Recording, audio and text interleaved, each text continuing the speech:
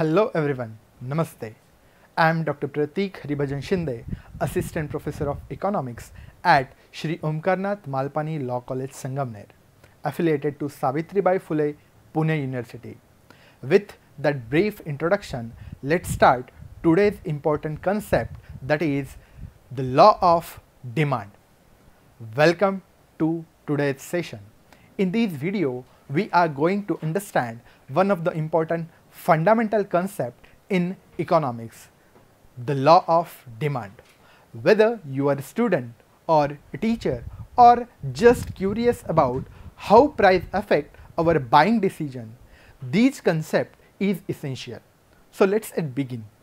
Today we are going to explore a fundamental concept of economics, the law of demand. At its core, the law of demand explains how people respond to change in prices. It simplifies states that other things being equal, when the price of goods and services increases, the quantity of demanded decreases, and when the price decreases, the quantity of demand increases. In other words, there is an inverse relationship between the prices of a product and the amount of people are willing to buy. Think about it. If the price of your favorite snack suddenly double, you are likely to buy less of it. On the other hand, if there is a discount, you will probably buy more. That's the law of demand in action. This concept is crucial not just for economists but also for business setting prices and for government decision in tax policies. Let's help us understand consumer behavior, market trend and economic planning. So what is demand? Let's start with the basic. What is mean a demand? In economics, demand refers to the quantity of goods or services that a consumer is willing to buy or able to buy at a given prices during a particular period of time. Let me emphasize this two important words, willing and able. It means just desiring a product is not enough. The consumer must also have purchasing power. There are two types of demand, individual demand and market demand. Individual demand, that means which is demand by one consumer, and on the other hand, market demand, that means which is the total demand by the consumer in the market. So the law of demand. Now let's move towards the central concept, that is law of demand. Law of demand states the inverse relationship between the prices and quantity demanded, keeping other factor constant. In another word, other thing being equal, when the price of product increases, the demand of it decreases, and when the price fall, the demand increase. So basically there is an inverse relationship between the prices and quantity demanded. So prices increase, demand decrease. When prices decrease, demand increase. This law was introduced by Alfred Marshall, a well-known economist. There is one concept, that is constant factor. The law of demand assumes that certain factor remain constant, or ceteris paribus. In Latin we call as a ceteris paribus, when decreasing in relationship between the prices and quantity demanded. Price of related good is one of the important ceteris paribus or constant. That means the price of related or substitute good remain constant. Next, that is taste and preference. The taste and preference of consumer remain constant. Another is population. Another factor, that is a population.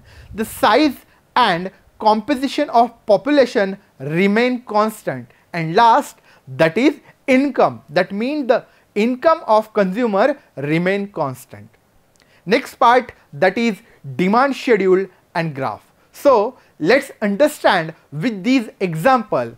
Here a demand schedule, a table that shows the different price of good and the corresponding quantity of demanded. The most important two factors, that is the price and quantity demanded. As we can see, when the price fall from 5 rupees to 1 rupees, the demand increase from 1 to 5 unit. That means quantity demanded. This trend is shown more clearly in the demand curve, in the given demand curve. The curve slope downward from left to right, showing that as price falls, quantity demanded rises. So next part, that is assumption of the law of demand. So there are several assumptions regarding the law of demand. The law of demand states that other things being equal, when the price of commodity falls, other quantity demanded increases, and when price rise, the quantity demanded decreases. But these law works correctly only if certain conditions remain unchanged, or as we say in Latin, ceteris paribus. Let's understand each assumption that must hold true for the law to apply. First, that is price of substitute good do not change. That means substitute good mean there are good that can be used in place of each other, like tea and coffee. Next, that is why this assumption is important. Basically, if the price of substitute good changes, it may shift demand away from toward the original good, even if its own price hasn't changed.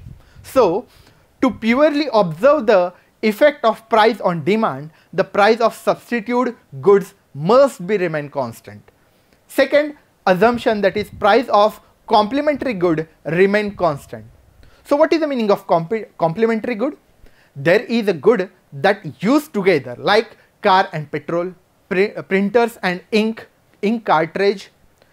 Why this assumption important? If the prices of complementary good changes, it can influence demand for original good. So to ensure the law of demand holds, complementary good prices must not change. Third assumption, that is income of the consumer remains same. Why does income matter?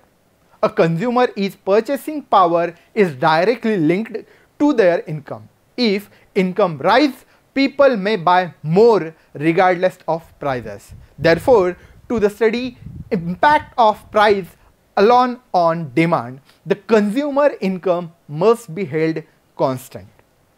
Fourth assumption, that is no expectation of future price changes. Why do expectation matter? If consumer expect prices to rise in their near future, they may buy more now, even if current prices are high. If they expect price to fall, they may clearly purchase even if the price are currently low. Hence, the law of demand assumes no anticipation of price change in the future. And last assumption, that is taste and preference of the consumer remain same. Why are taste and important? Demand is influenced by what people like, need, or are influenced. Therefore, to ensure a clear relationship between the price and demand, taste and preference must remain unchanged. All these assumptions helps isolate as the only variable affecting demand. If any of these conditions change, it could destroy the relationship and lead to the incorrect conclusion. That's why economists always say the law of demand holds true only under the condition of ceteris paribus, that means the constant. But remember, the law of demand works only when other factors remain constant. This is called the ceteris paribus condition in Latin. So summary and conclusion is very important. Let's quickly recap what are learned today. First, that is demand. Demand is the desire backed by ability and willingness to buy. Second, the law of demand. the law of demand shows an inverse relationship between prices and quantity demanded. It is shown by downward sloping curve. It works under certain assumption and has notable expectation. It is highly relevant in our everyday economic life. So thank you for joining me in this session on the law of demand. I hope you now see how prices and consumer choice are linked in the real world. Keep exploring, keep learning, and see you in the next session. Thank you.